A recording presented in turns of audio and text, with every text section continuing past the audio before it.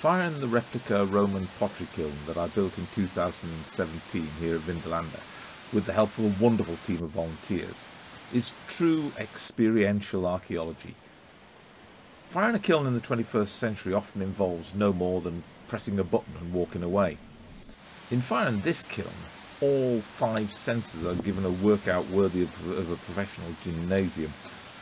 The smell of the wood smoke, and the way that the smell changes as the temperature of the kiln rises, the feel of the warm, moist air leaving the kiln by the exit flue in the early stages of the firing, and then the intense searing heat radiating from the firebox in the later stages.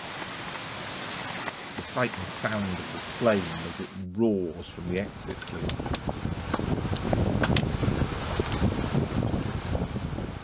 And then the glow of the pots seen through when looking down through that opening.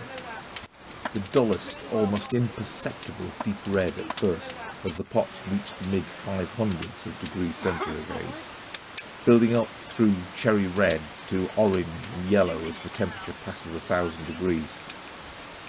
The feel of wet mud in the hand drying as it's applied to the hot surface when you seal the dome of the kiln.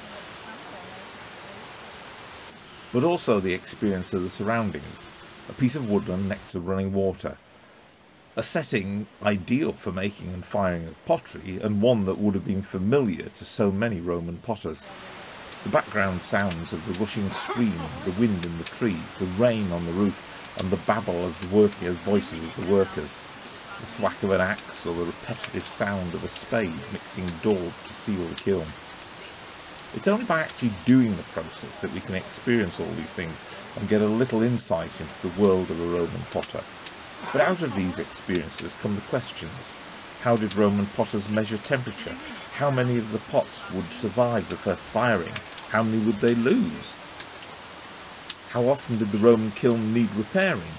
And it's here that we move into the realm of experimental archaeology, testing hypotheses, comparing the results to excavated examples, and feeding the findings back into the next firing. And in the next firing, well, not sure when that'll be, but why don't you come along to Vindolanda and have a look? Subscribe to our YouTube channel and we'll keep you informed every time we're preparing pots for a firing at Vindolanda.